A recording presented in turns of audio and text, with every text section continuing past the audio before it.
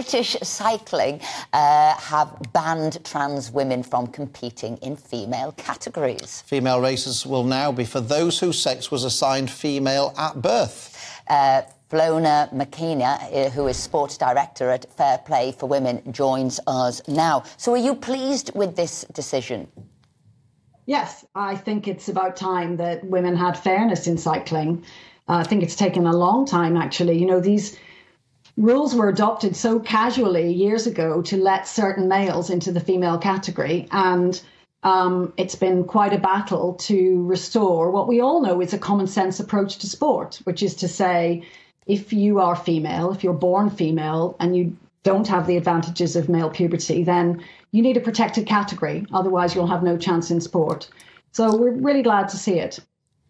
Now, Fiona, it's caused controversy from a transgender cyclist called Emily Bridges, who says this is genocide by British cycling, was the quote that I saw, and ends her chances of competing at the Olympics next year. Now, the bit that struck me was that Emily Bridges says that she has no advantage over other women racers, and that the previous requirement that riders in the female category had testosterone levels below 5 nanomoles per litre for 12 months ensured that there was fairness. So what do you say to what Emily Bridges has to say?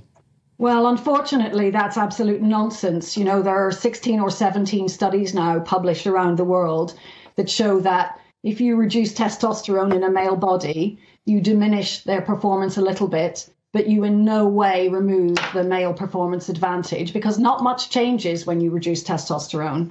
And so that's why an open category is a great solution. Emily's not banned from competing.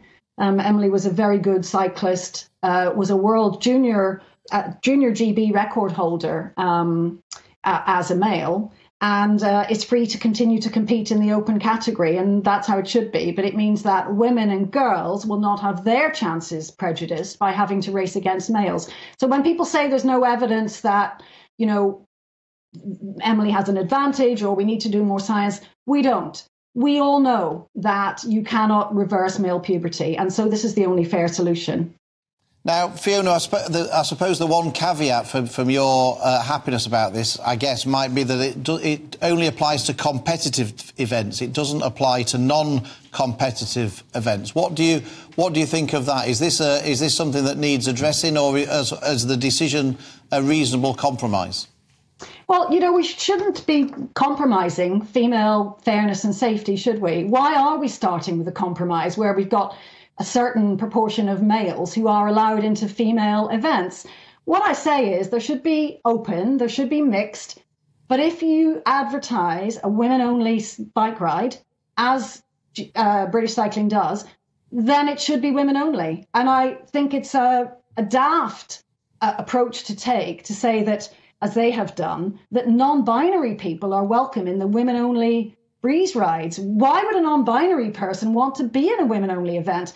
We hear from lots of women who have good reasons why they want to be in a women-only event. And I think they should be allowed to have that. So, no, there's more work to do here to restore what is a reasonable expectation for women and girls. Yeah, and it was always about, you know, a fairness at the end of the day. And you've been on a long journey, haven't you, to get this? I mean, I always used to say, gosh, why have we made it all so complex? If it was boxing, you'd have different weights and different categories to make sure that the two people competing against one another had a fair sort of chance. So it does seem it's been a rather long journey you've been on to get this matter sorted. Yeah, that's exactly right. You know, these rules that it let males into the female category were adopted so casually, and then we're having to fight so hard just to get back to what we all know is a common sense approach.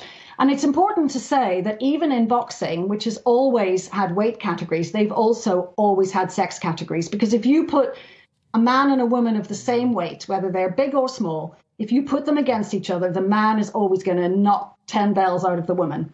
And we all know that.